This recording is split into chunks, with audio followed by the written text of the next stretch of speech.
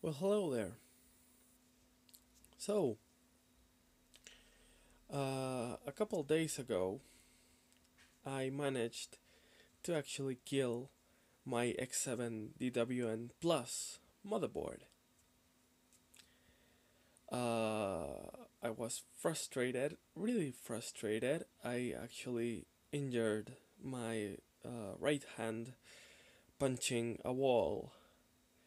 That's how frustrated I was. I managed to kill it by slipping uh, with a screwdriver and damaging a couple of tracks on the motherboard and a couple of traces.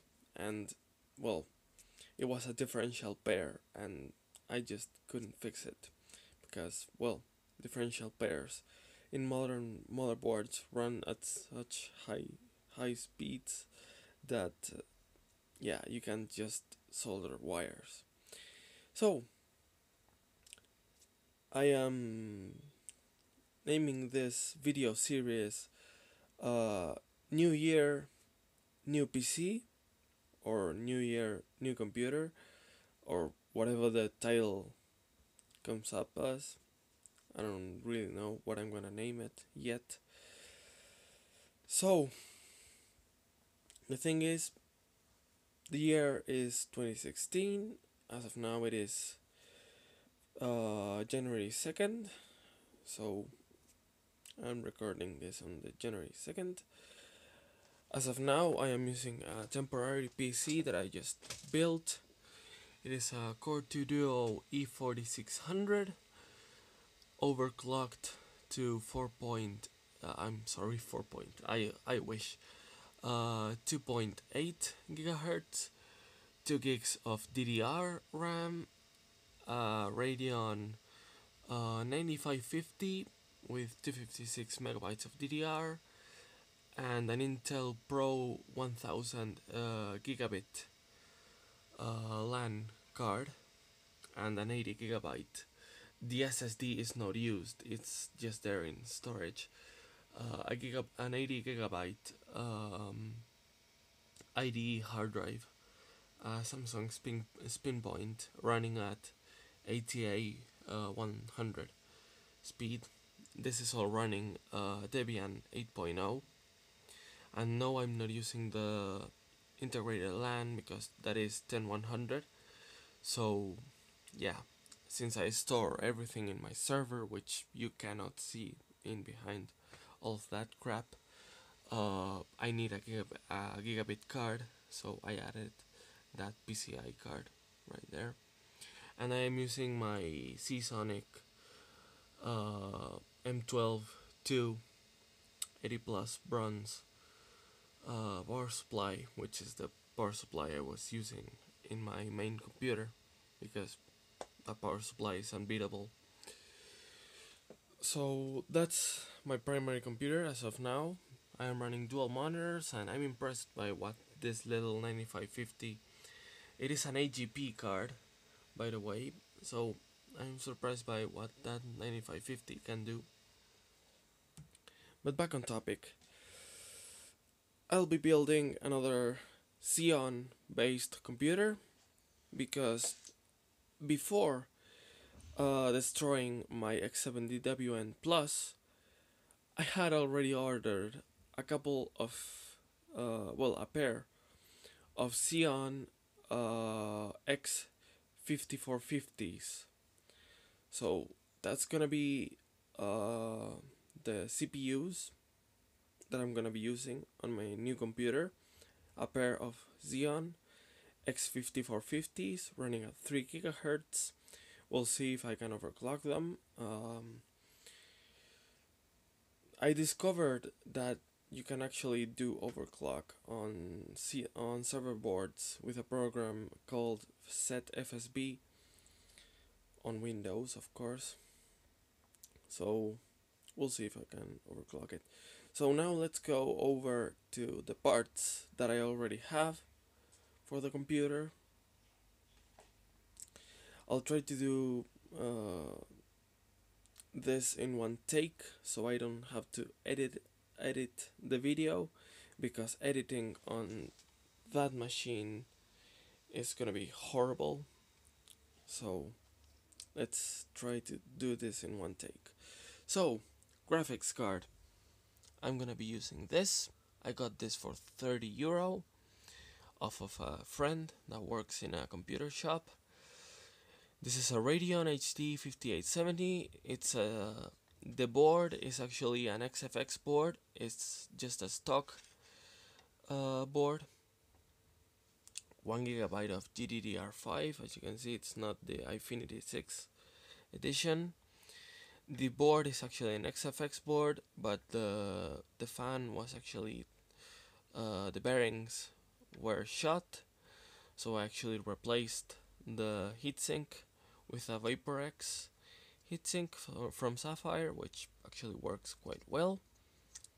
I have tested this board with my X70WN Plus, and this board is excellent.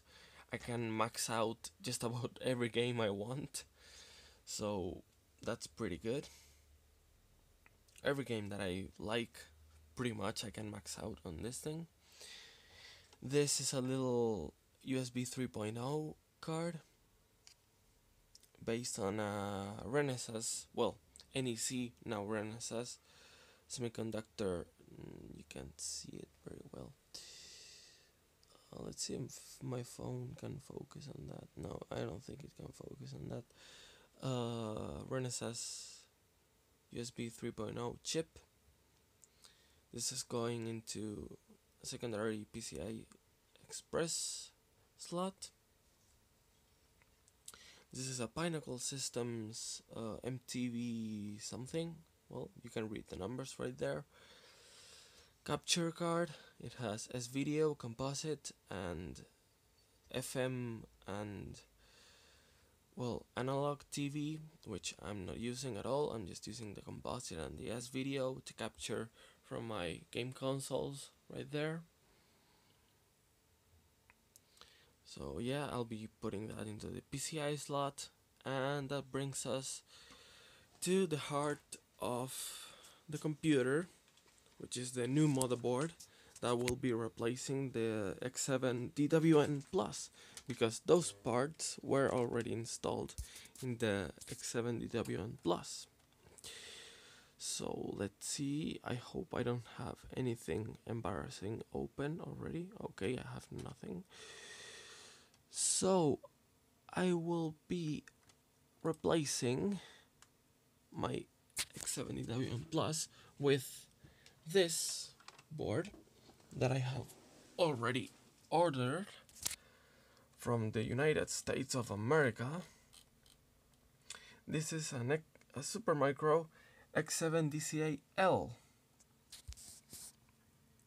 which is a micro ATX. This time it is a standard form factor, so I don't have to modify any cases or anything. It just fits in a case, in a standard case.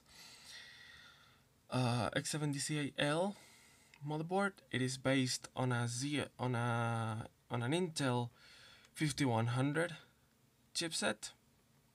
It has a PCIe 16X physical slot and electrical too, so I don't have to modify anything to fit my graphics card. It has another PCI Express. This is a 4X slot, which will be covered by my graphics card, so I don't care. And this is a PCI Express 8X slot, which I will be using at 1x speed for my PCIe USB 3.0, PCIe slot for my capture card, 6 RAM slots, of which I will be using 4 for 16 gigabytes of RAM. This is not fully buffered DDR2 like the X7 DWN Plus was. This uses registered DIMMs, so I will be using, which are actually cheaper secondhand. So for $40 I can get 16 gigabytes of RAM, so I'll be throwing in 16 gigabytes of RAM. As you can see, it uses just an 8-pin and a 24-pin, so I will be using my M12-2 power supply. I will be throwing in the X5450s in there, and a couple of heatsinks that I have already, which are 92mm heatsinks, pretty standard, with some adapters that I made to use standard AMD mount heatsinks on 771 socket heatsink mounts. So yeah, that's about it. For the case, I will be using, I don't think this thing has a pause button, so we'll just rush. Yes, I am addicted to Yuri. Lately, I have been addicted to Yuri. Lately, let's see if I can get up from my chair and get to the case, which is at the other side of the house, conveniently.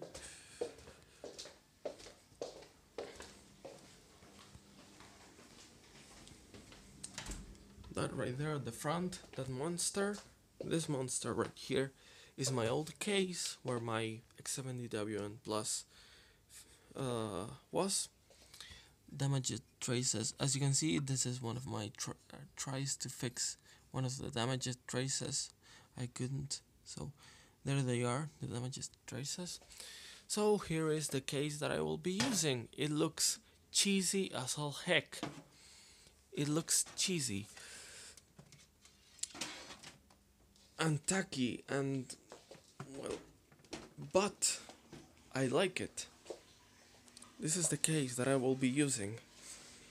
It came from a Packard Bell. It used to say Packard Bell right here, but as I was cleaning it, it came off. It still says Packard Bell right there on the side. I think on the other side too. Yeah, on the other side too. So yeah, it has two 5 1/4 bays right there, which will be empty, and one 3.5 inch bay right there, which will be this this floppy drive will be staying right there.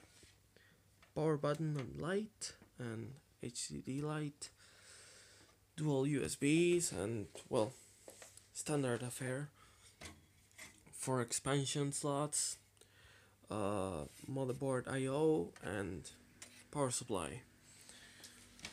On the interior, it is, well, again, pretty standard affair. Just